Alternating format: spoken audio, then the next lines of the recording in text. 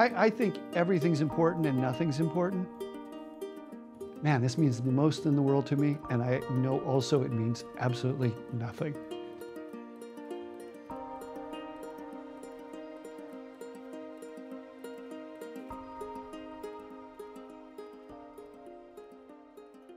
Leading up to my shows, I get stressed, I feel frantic.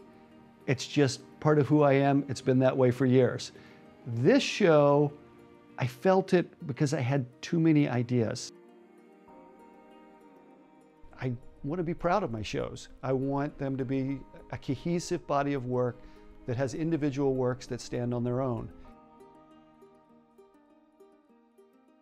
I hope to use art as dialogue, as communication. I want people to look at my art and it causes people to talk about things. I know where I want my art to go. I'm comfortable people reading my paintings at whatever level they want. If they see it as, that's funny, fine. If they want to see it, that there's a heck of a lot deeper in it, there absolutely is. I'm a painter. I want people to look at my art and go ahead, figure it out from that. My creative process begins with ideas. I am known as a realist painter, but I actually don't care about realism. I want the illusion to work enough to convey my ideas. And that's unreal. I want people to come and look at this show and go, something's a little off about this realist. I still use realism as a technique. I want people to look at it and believe it's real. I don't care if it is real. Realism is a good tool for me to do it. I have so many reoccurring themes in my work, and one of them is excess. So something like the bananas with "don't even think it," it starts off the excess ideas that I have throughout my sketchbooks. And I do have somewhat thematic things that I go through there. There's a gluttony and excess and different things that pop up all the time. On a technical level, I do try to challenge myself still. I mean, that's just part of the process as an artist. And a piece like Creators, I didn't have all those balloon dogs floating in midair.